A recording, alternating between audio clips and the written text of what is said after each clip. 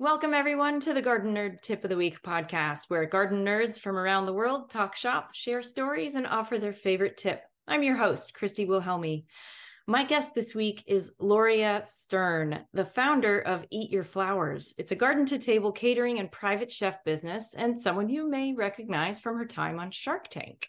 Her new book of the same name, Eat Your Flowers, is filled with recipes using edible flowers and inventive ways to use botanicals from the garden. Thanks so much for being here, Loria. I'm excited to talk with you. Thank you so much for having me. I'm so happy to be here. I just was telling you before we started recording that your book dropped on my doorstep yesterday. When William Morrow sent me a few pages from the book in PDF version, I was just stunned at how beautiful every recipe looked, and I couldn't wait to talk to you. So I'm really looking forward to this conversation. My first question for you is, which came first, flowers or cooking? Well, that's a great question. And the answer definitely is flowers. I've always been a flower girl. I grew up in Ojai, California. We had a big garden growing up. We had beautiful roses, tall sunflowers are my earliest memory of a garden specific flower. So, before I could even stand, I was among the flowers, I'd say. Nice. And do you have a garden right now? Yeah, I do. I have a beautiful backyard garden. I have two raised vegetable beds. And when I moved into the house, the whole backyard was, a quick lawn that they put in, and then some succulents. And my first project was tearing those out, giving the succulents away, and just throwing seeds to get a natural wild bloom and see what parts of my garden are really, sun loving, which ones are shade, where certain plants grow, where they won't. And I just let it be kind of a natural organic process at first, but now it's more intentional with some areas that are still really wild and, you know, just just native seeds coming in and happy flowers blooming. So Now, we're recording this in April, but this is going to air in June, and we got a lot of rain this year. You're also in Southern California, correct? yeah, I am in Mount Washington, Los Angeles. So it's East LA on a mountain. Nice. I have friends who live out that way. It does get hot, but right now you must have a lot blooming because of all the rain that we got, right? Oh, yeah, I am so happy about the rain. It's just, I mean, of course, there's been some issues in some parts of California, but I think in general, it's really been positive for us. And if we're talking my garden specifically, it's very happy. Everything is blooming or will be blooming in the next couple of weeks. So Yeah. You mentioned you did some wildflower seeding of natives, and what do you have growing that you are some of your favorites? well, there's a little I would say, I don't know if it's a hike or a park. It's not really well kept, but they have wild radish, mustards, wild chrysanthemums. And what I did is I foraged some of those flowers and just sprinkled them in my backyard. So when they dried up, they went to seed and then they sowed themselves. And that's what I have going on right now. Also, from planting, intentional planting, we also have some wild arugula, some borage, um, some little daisies. There's nasturtiums, of course. Hard to keep those at bay, isn't it? Yeah, exactly. But I love them. And I think that it's happened in my garden just organically as milkweed is sprouting up everywhere, which I mean everyone loves, I think. Yeah. And then I have a couple sunflowers and they're about 2 feet tall right now. So I'm excited for summer. Nice. That'll be beautiful. All Yes. right, let's dive into the pages of this cookbook. It's visually just beautiful. And you start by sharing what flowers are edible and the ways that we can use them. And you also introduce the idea of colorants, which is we're not talking about food coloring, are we? Well, we are talking about food coloring, and we're talking about all natural food coloring. Mm-hmm. So the colorants that I am referencing and highlighting are natural colorants that I use to turn my baked goods colors to enhance them with health benefits as well. So for me, it's not just the color, it's also the health benefits involved. And then, of course, the flavor. So those three things are fascinating and fun for me as a chef to always play with. And especially in this world when, I'm a nature girl. I don't like artificial colorants. I don't like things man-made in a, sterile place where I can't pronounce the chemicals. I Right. really use nature. Yeah, I remember growing up and having that little box of liquid food colorings. It's like red dye 40 and all the stuff. It's really gross. And Yeah. so but you've got things that you're using in either powdered, they're usually powdered, right? So like Yeah. purple, I remember Guy Frankel was the first person. He's a sourdough bread aficionado, and he used purple butterfly pea. I'm saying Yeah. it wrong, aren't I? Butterfly pea. You're saying it right. Butterfly Yeah. pea flowers. Flowers. Yeah. And it's powdered. And so it turns whatever you put it in dark purple, like an indigo color. It's really beautiful. And so you're using powders mostly, right? For things like that. Yeah, and the powders are oftentimes the botanical dried and ground. So for the butterfly pea powder, for example, it's just dried butterfly pea flowers ground up into powder that then, turns anything color from tea to bread dough to cookie dough. Yeah, and what's also cool about that flour specifically is it reacts to acid.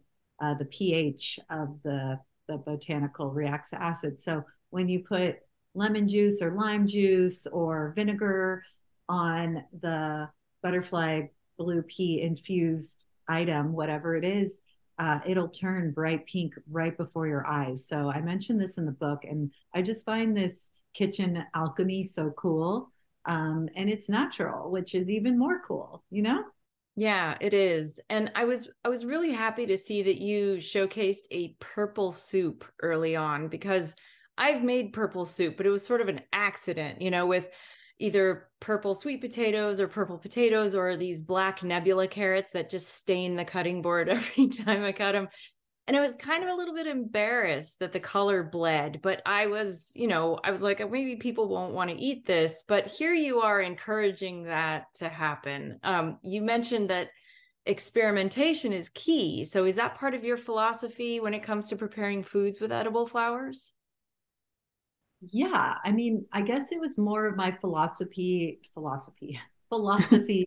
as I was, a younger chef, just experimenting, learning about the different colorants, the different saturation of each colorant, and also of botanicals. My main bread and butter item that I sell on my website are my flour pressed shortbread cookies. And what I found so fascinating with those was how different botanicals behaved after baking. So some botanicals, like bachelor buttons or pomegranate petals, they bake a more vibrant color than when you first put the flour on the cookie. Whereas other botanicals, like, for instance, oregano or tarragon or sage or lavender, purple lavender, those botanicals specifically really change color into kind of an antique looking shade, almost like grayish or brownish or bronzy or something, which I just found really, really fascinating. Yeah. The alchemy of what is actually inside the botanical will affect the color that it becomes after baking. So to me, that's was like one of the coolest things. And that led me down this rabbit hole of just really experimenting with so many different edible botanicals in my baked goods. And let me back up because I didn't even ask you about, how you got to this point. You've done a lot of work as a chef, or well, let's talk about that. Where did it all start for you? Yeah, I mean, I've been cooking my whole life. As a little girl, I would help my mom in the kitchen. She was a great cook. And it was always something that I loved to do. I didn't necessarily know that I wanted it to be my career until almost a decade after graduating college, when I got my first job at a vegan cafe as a hostess and veggie prep. First I started as a hostess and then I worked my way into the veggie prep kitchen. But it was then that I realized I really love working with my hands. And that was my first culinary job, which was a savory position, prepping savory ingredients. And then during that time, I started bringing in vegan cakes to the place. It was actually Hip Vegan in Ojai. The cafe is still open, but it's under a different ownership than when I worked there back in 2010. So anyway, it was really cool bringing in these different cakes and my boss saying, let's sell them. So I started selling vegan cakes at the shop and people loved them. And during that same time, a good friend of mine asked me to make her and her husband's wedding cake. And so I watched YouTubes. I taught myself how to tier a cake, and that was it. I just fell in love with the process of building a wedding cake and delivering it and making everybody happy with it. It was just a really rewarding activity for me. So then I sought out jobs at different bakeries, at different cakeries, and I worked in New York kitchens for a handful of years. I worked at one bakery in particular for 2 years. I really paid my dues, and I look back at that time as my culinary training. I worked so hard and such long hours at such little pay, but I learned so much, and that led me to starting my own thing, just catering for people, cooking for a couple families consistently. So dropping off meals. And during the time I started posting on social media, it was, back in 2012 when Instagram kind of just started going. Yeah. And I started posting these flour shortbread cookies that I was making. And the reason I started making those was I was at the time working as a pastry chef at a fancy hotel. And I was also enrolled in an edible and medicinal plant class through a city college. It was an adult education class. So I Oh, did 3 semesters. And that class, we just walked around on local hikes, and our instructor would identify just all the different botanicals around us, all the different plants, and oftentimes they were weeds, or what I knew as weeds. And mm-hmm. and to my surprise, a lot of them were edible, and not just edible, but medicinal. So she would let us, know how they were prepared and used by the earliest inhabitants of the land. And that just really fascinated me. And that's when I decided, okay, I'm going to start combining some of these forageable, edible, and medicinal ingredients with the fancy pastry techniques I was learning at work.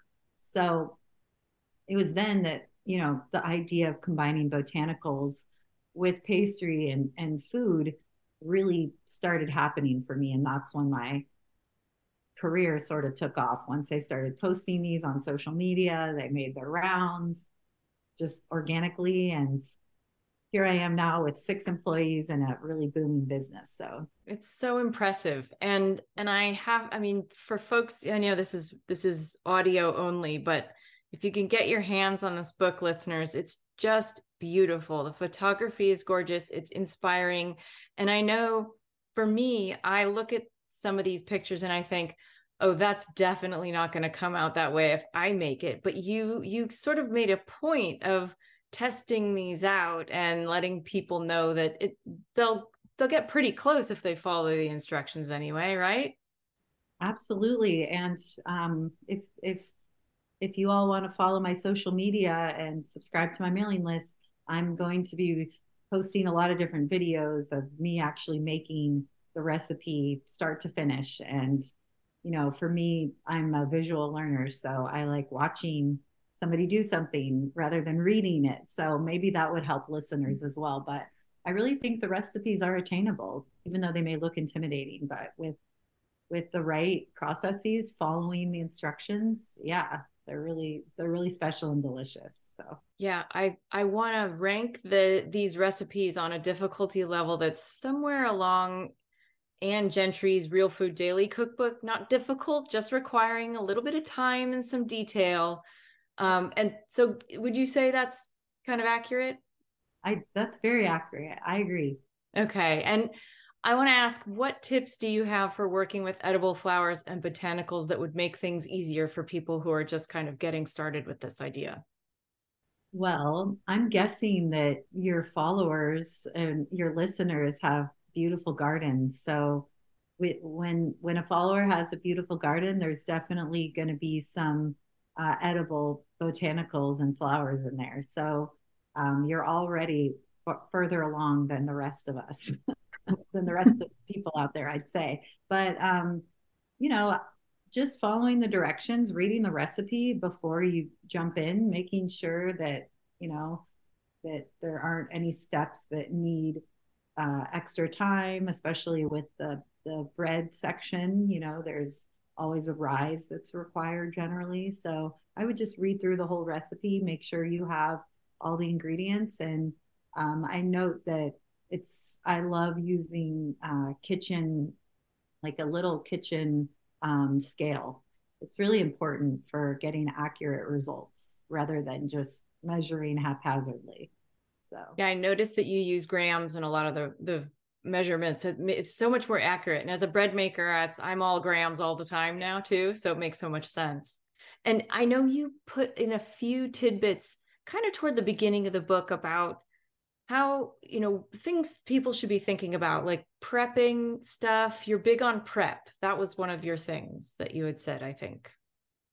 I love a good prep scene. Yes, that's very true. Just prepping in advance, it's really helped me out just as a business owner, who I have people helping me cook. So it's good to get all the vegetables prepped in advance.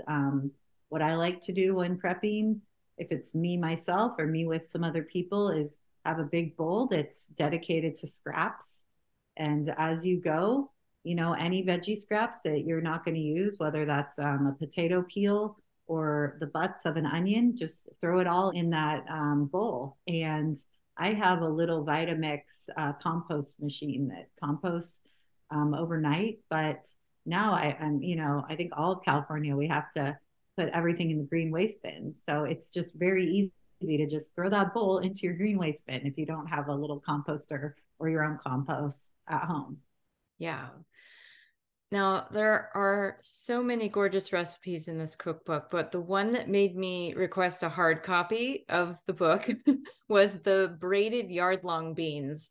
Because I love growing yard-long beans, and I've served them all spiraled up in a pile or diced up, but it never occurred to me to braid them. That was genius. How did this idea come about?